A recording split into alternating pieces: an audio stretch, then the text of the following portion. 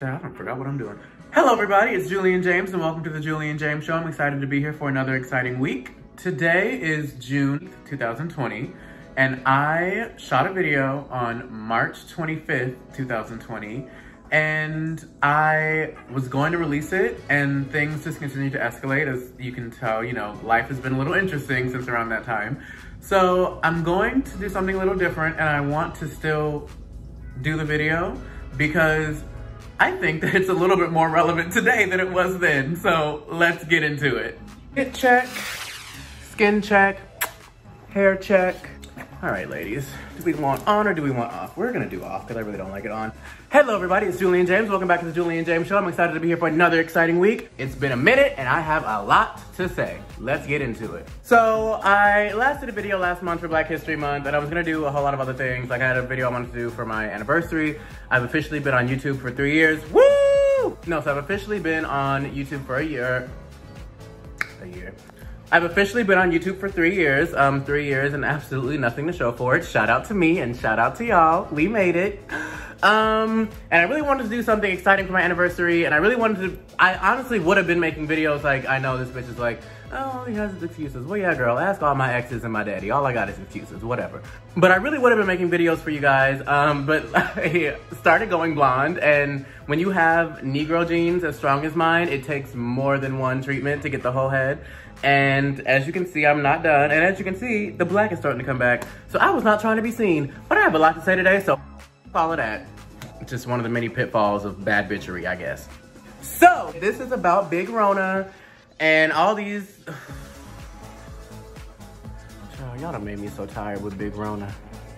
So, you know, we have this virus. It is a global pandemic. It is, you know, a big deal. The only people that aren't treating it like a big deal is this country. It is a very big deal. People really shouldn't be going outside. People really should not be going outside. And I say that as somebody who, I think I've gone out to eat like every day for the last 2 weeks. But that's bad. Like, it's bad that I do it, but it's even worse that I can.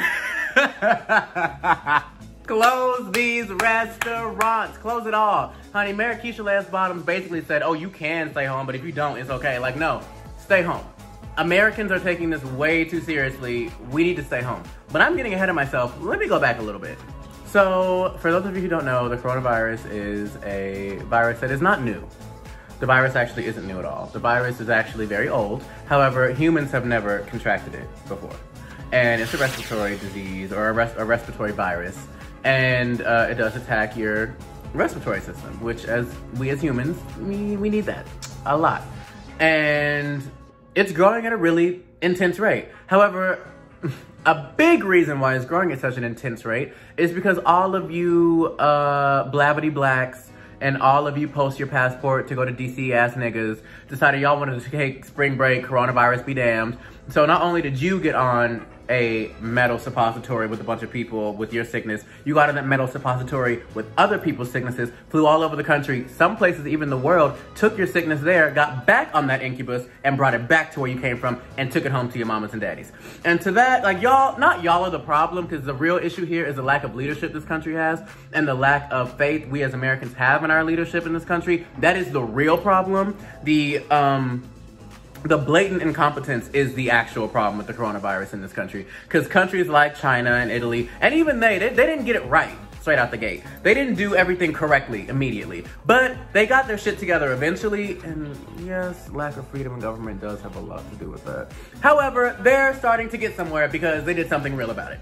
And us as Americans taking this as a joke, you know, I guess, okay. So I guess I just have 3 simple points to make. And one of them, again, is this virus, stay your ass at home. Because a big part of the problem in New York and Florida, and honestly in Georgia, everywhere, is the fact that y'all went on spring break. Not like literally y'all went on spring break and y'all are killing the world, but literally it's dangerous to be in a close quarters with the virus. And then y'all ain't getting on the shower before y'all get on a plane and after. I know y'all ain't doing that. Y'all are not washing your hands in the airport. I know that firsthand. That is how diseases like this spread. You ever seen Planet of the Apes? The reason why humanity was destroyed was because a flight attendant wanted to get sick and go to work. A flight attendant was sick and chose to go to work. That will be how we all go out if y'all do not stay your asses at home. Second point I wanted to make. So we all are bored. Everyone is bored. Everybody is bored. And everybody is bored. So take care of yourselves, because seriously, like, you know, I have been fun employed for years at this point, and staying inside of the house, if there was an Olympics for it, I'd be a gold medalist out this bitch. You have to take care of yourself. And I understand that a lot of you guys don't have any other function besides work or school. And that is something else that I'll get into in another video, because I have a lot to say about that as well. But I understand a lot of you guys only know 2 functions, and that's productivity and sleep. I know you guys only know work and school. I know that. I know that if you don't have someone giving you structure, you don't have any, because you've been structured since kindergarten. I get that. I received that.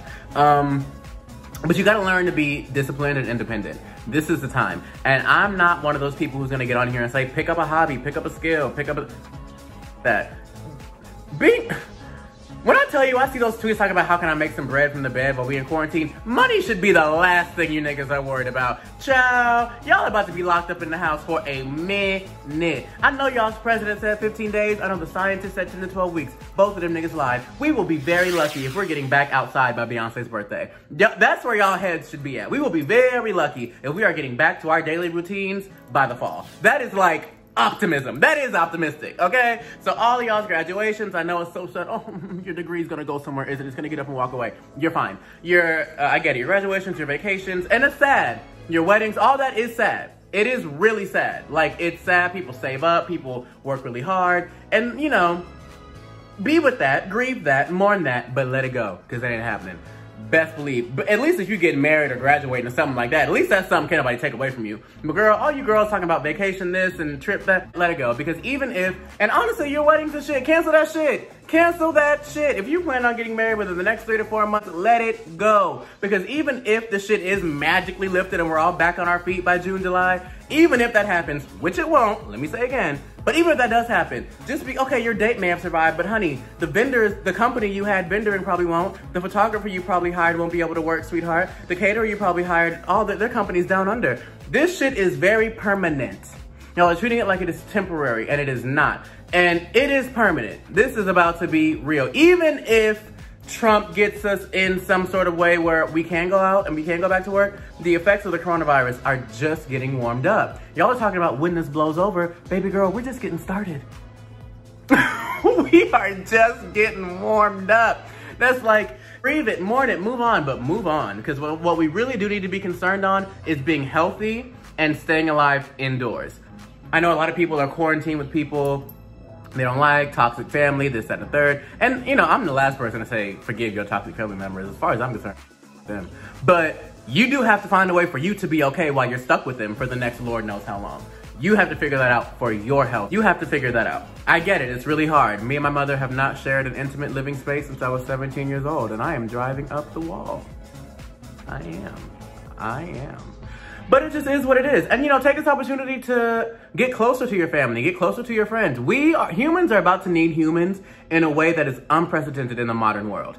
Get to know your folk, because you gonna get real close to them. So you may as well get to know them while you got the chance, honey. Next, I just want to say to people, again, who like don't want to stay inside. I get not wanting to stay inside. I get it. I haven't, but I'm not going out. Okay? And even if and honestly, I'm dragging myself because I am part of the problem. Like, stay your asses inside. Stay indoors, because eventually it's gonna get to a point where we can't.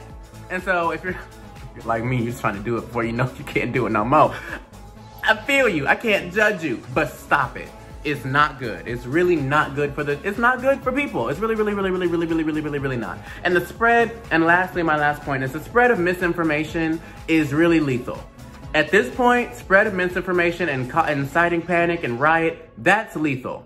That'll be something else that starts to get us killed. Because once people start to realize that they can't leave homes, theft is about to go up, crime is about to go up, there's gonna be a lot of felonies, a lot of corpses, and a lot of babies being made, thanks to Big Rona, okay? So you really do have to secure yourself. I'm not saying go get a shotgun. I don't know why so many of y'all getting shotguns. That's foolish, but Americans are foolish, so whatever.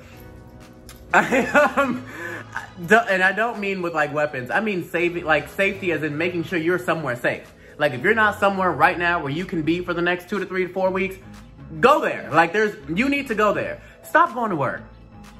Stop going to work. That's like that's my point 3.5. Stop going to work. Because at the end of the day, that's dangerous. these companies are going to get bailed out. Now, whether the American people will receive these checks or not, these little Trump checks that they talk about, whether that happens or not, which, girl, good luck, these companies will get bailed out. Fuck them. Do not go to that job because they don't care about you. And if you're dead and you die, then what's gonna happen? Then what? If you go to work, you're gonna, then what you gonna do? What's your job gonna do? Nothing. Replace you. That's what your job is gonna do. Stop going to work. If you're working from home, that's something else. I'd say that too, but don't listen to me because I'm horrible with working. So that ain't it. But like, don't go to work. If you're an essential worker, you should be getting an essential paycheck. And I know you're not. So that, like, no, don't go. I don't really know. This video is really short. It's called Quarintingz. Quarintingz, because I am in the house. As of today, the doll is indoors. Outside is canceled. You know, events are canceled. Kickbacks are canceled. Watch parties are canceled. Cocktail nights canceled. Appointments that exceed more than 5 miles are canceled. Don't even worry about it. Just cancel it all. Cut the cameras. Dead ass. Right now, what we need to do is love on each other and focus on each other and try to strengthen our bonds with ourselves and with each other, because we are all we've got. We are all we've got. And that's really it. Short video. Don't really feel like doing too much. If you like the video, like it. If you don't like it, also like it. Give it a thumbs up, subscribe, follow, tell your mother, your brother, your sister, and your friends. You know, leave a comment, leave a question, leave a concern, leave some suggestions, because I have a lot of bored shit coming. So that being said, you know, like, follow, subscribe, share, social media, and all that other fun stuff will be in the bio. And remember, eat the rich. Have a nice week. So yeah, you know, that was then. And honestly, it really does still apply today as far as the quarantine is concerned, as far as the state of the world, as far as the fact that we are entering a realm of permanent change. There will be no going back to normal. Everything is starting, and not even starting over, it's changing. The chapter is closing. And I feel like it's been a while since culturally there's been something so defining. I mean, honestly, I would say around 2001, September 11th. And that was now almost 9 years ago. Like that was, wait, I'm sorry. Woo, child, I'm a lot of, okay, so, that was 19 years ago. It's been a minute since it's like, okay, that was then and this is now. And culturally, you know, every around 50 years, it's like a 50-year cycle and we're there. So I just want to encourage everyone to embrace the change around them, lean into the change around them, fight for something, stand for something.